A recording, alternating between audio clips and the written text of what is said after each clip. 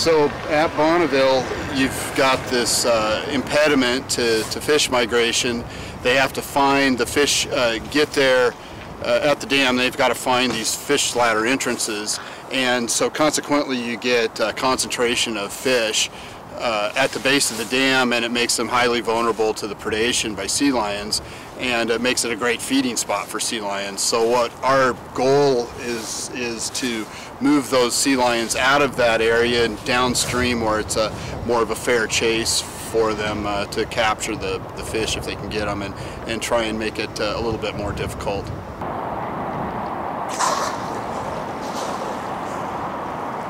It's a pretty new phenomenon. It started around 2000. We started seeing sea lions at Bonneville Dam. Prior to that, we would see maybe a sea lion every second or third year. There might be one that would show up for a few days and leave. But after about 2000, we started getting a pretty big influx of sea lions, and by that I mean there would be 30, 40, 50. Now we've had in the worst years, which were a year or so ago, there might be over 100 in a day, 120 in a day that are up here feeding.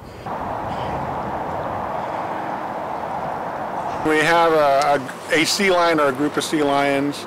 We will haze the sea lions. We have observers on a boat, we have a shooter on a boat, and once an observer sees a sea lion, they give us a direction, we'll point it. We want to get above the sea lion so we're not hazing the sea lion towards the dam.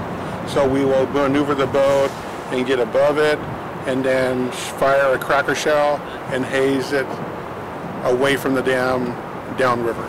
We average probably 8 pushes, what we call a push, and that's 8 hazing efforts away from the dam. So a hazing effort can average 10-15 minutes to up to 45 minutes to an hour. So it just depends on how far we can push that animal and how the animal responds to it. If he's hesitant, we will chase him around for a while. How's Steve's dog? I said, this is my corner office. Yep. With a view. Yeah. Yep.